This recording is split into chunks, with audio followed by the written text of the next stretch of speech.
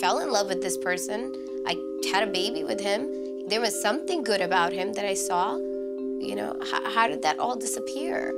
He beat me up and, you know, dragged me along the floor. And I thought to myself, you know, if he can do this to a pregnant woman, I don't know what this man is capable of. It's tough, you know, I mean, two gay guys, why don't you just kill yourself? What's up? Or why do you stay?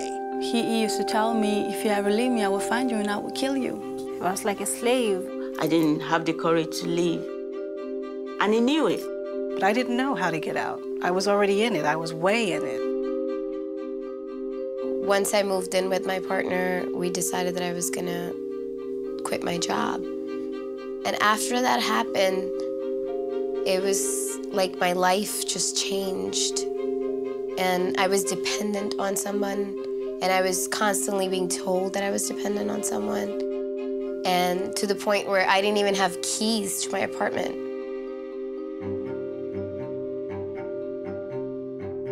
My mom was physically abusive as well as verbally abusive. So meeting a partner who was similar, even though I knew that that's wrong, but it felt very comfortable, like it's normal.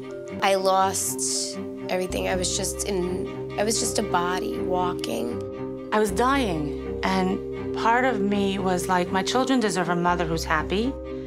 My children deserve a mother. He could have killed my child, and I was not there. I said, that's it. This is it. I have to go. It was like treading water with my son in one arm, my daughter in the other.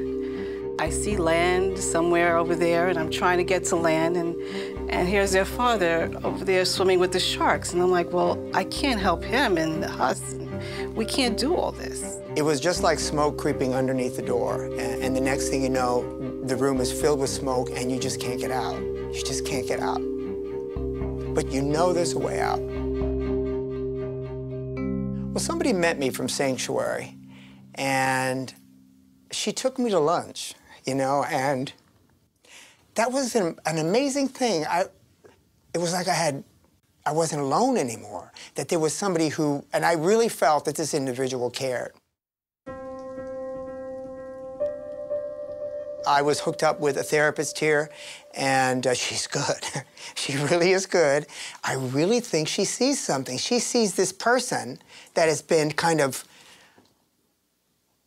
buried for years and years and years, and slowly she's trying to pull him out. The first question they asked me was, are you willing?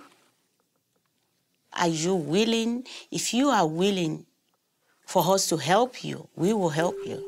When I came here, I started with the DV, the domestic violence group that they have that informs you about what is domestic violence. And I was surprised to hear that so many things I thought are just normal are abuse. The behavior is not okay. It's just not. It has nothing to do with me. If somebody pisses me off, I don't get a crowbar out of the closet. So why was that okay? It's not okay.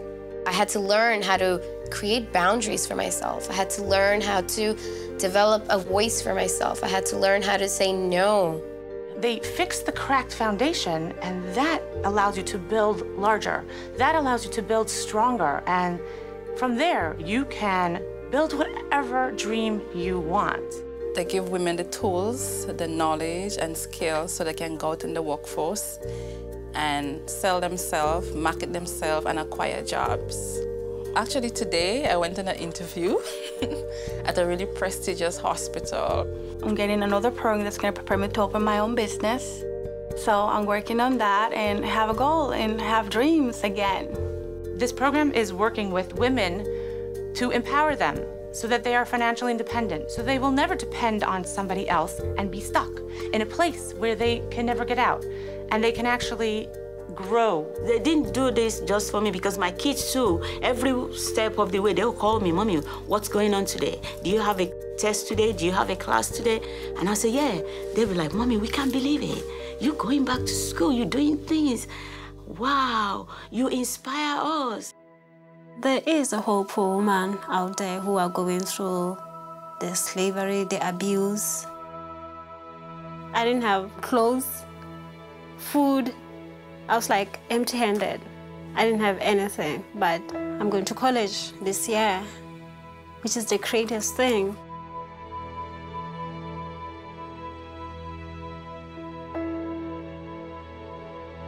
I want to work for United Nations under human rights.